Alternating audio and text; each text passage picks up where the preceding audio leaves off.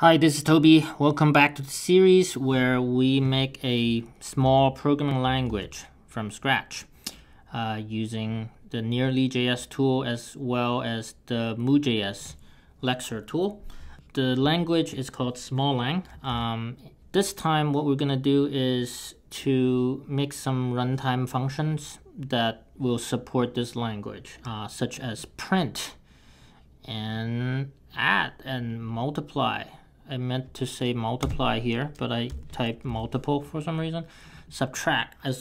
So the basic things that a typical programming language can do, we're going to add runtime functions to do those. So last time we have successfully created a generator, a code generator, taking this, parsing it, generating the AST, and then using the generator to convert that into a JavaScript that looks like this, so that we can make this program actually run and produce the results. We need these add and multiply and subtract functions added to the runtime environment of this generated JavaScript.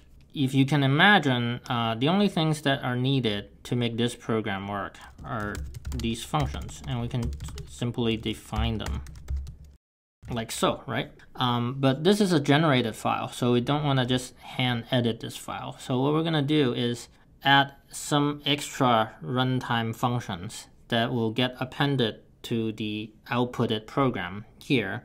That way this program can actually run. Before actually doing that, one thing I want to do is make a convenience script to automate the work of first having to call the parse script and then having to call the generate script and then having to call Node.js. So to do that, I'm going to make a Node.js file and call it run.js. I have too many files open, so let me just close them all. So again, I'll make a sync main function.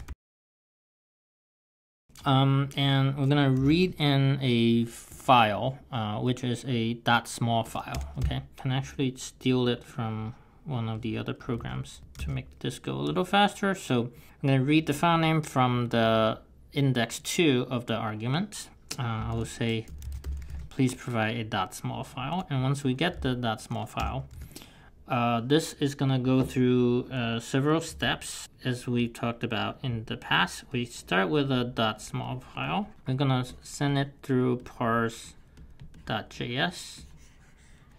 which is going to spit out an AST file. We're going to send it through generate.js, which is going to spit out a .js file, and then we're going to send that through Node.js. That's going to send us the result, and we want to print the results here.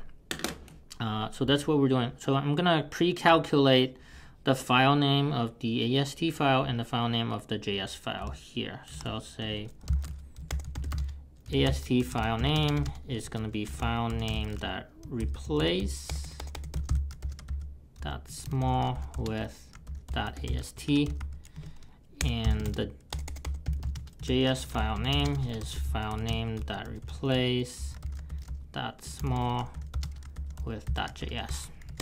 Okay, now we're going to use the exec function from the Node.js library. So we're going to use this child process.exec function. However, we want to use the promiseified version of it.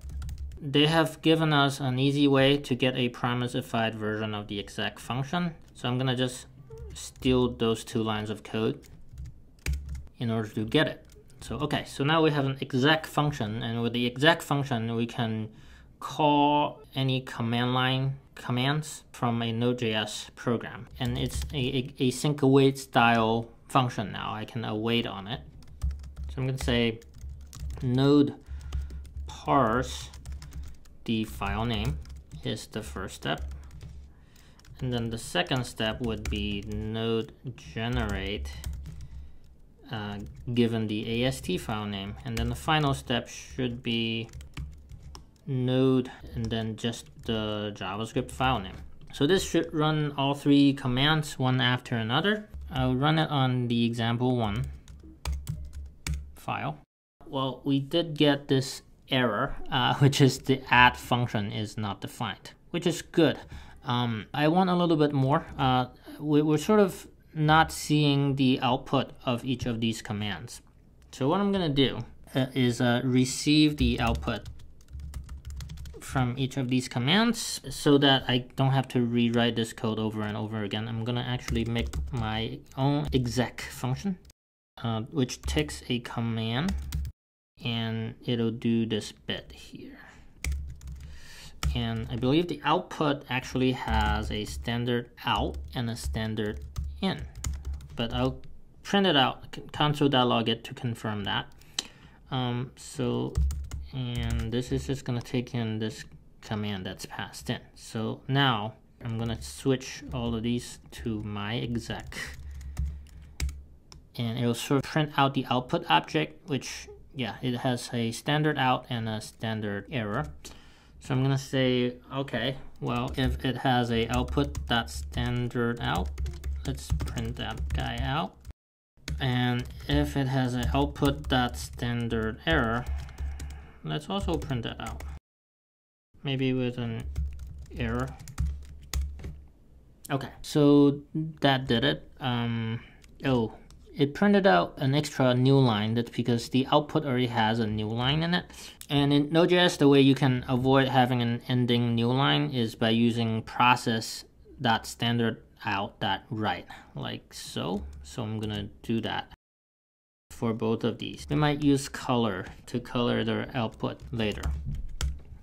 Okay, so that worked. The third command evidently errored out and printed this error, which is kind of okay because I do get to see this very, very blatant error. So I'm gonna leave that be. I think we're okay with this run script now. Let's try to give the program some runtime functions to use. Let's start small and let's try to get this program to work. If I do node run.js and example2.small, we see unhandled AST node type identifier, and that was coming from the generate step. So there's something actually we need to fix before we can even start this process. Let's fix this problem. So generate.js line 44.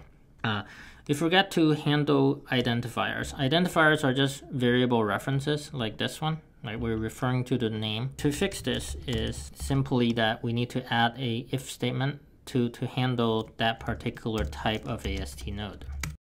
And I think we can handle it the exact same way we did for string and number, because if you look at the AST of this program, an identifier also has a value, which is the name of the variable. So let's try this again. No. Oh, I forgot to rename that to identifier. Brain fart.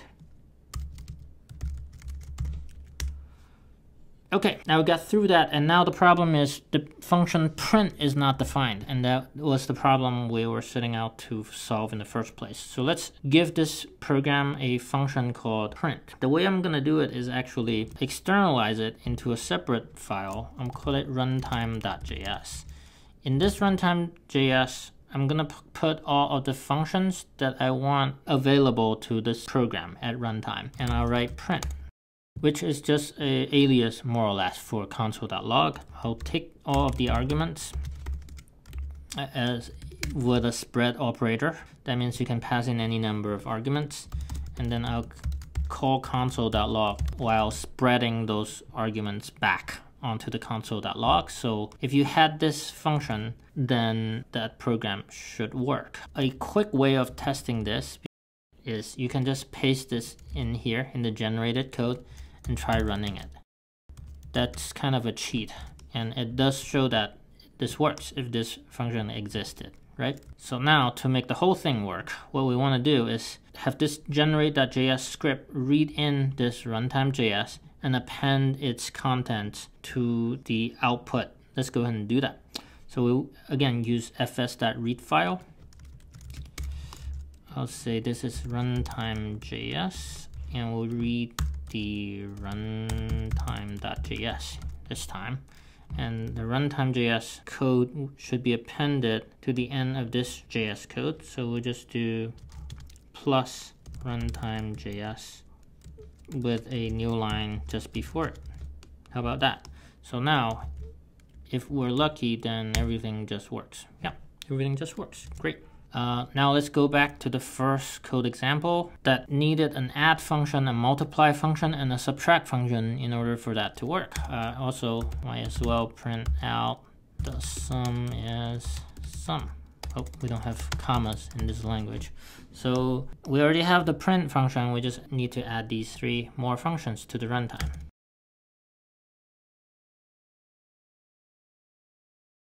Might as well throw in a divide.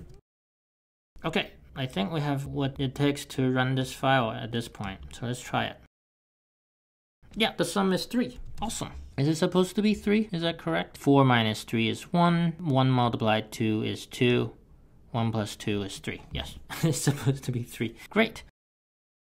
Previously, I have added this example 3 program, and it requires a few more math functions. You know what? Let's do a bonus and add all the functions that it requires this program to work. Okay, let's have the square root function and the pow function, and I think that's actually all that we need.